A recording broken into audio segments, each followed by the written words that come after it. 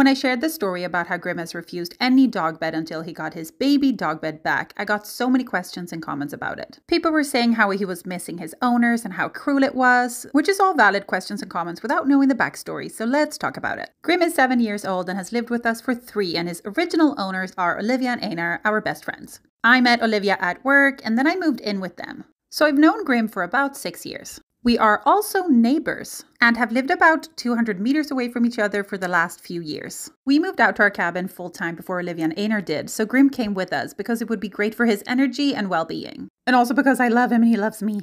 But anytime we would visit them, we would give Grim the option to stay, to make sure that he actually wanted to live with us. So Grim has seen his original owners every week or more since he moved in with us. He also has a dog brother named Fenris, but they were never really best friends, more like brothers. And that is also the reason why we never got the dog bed in the beginning, because Fenris had it. But now it was Grim's turn and he's so happy. Okay, bye.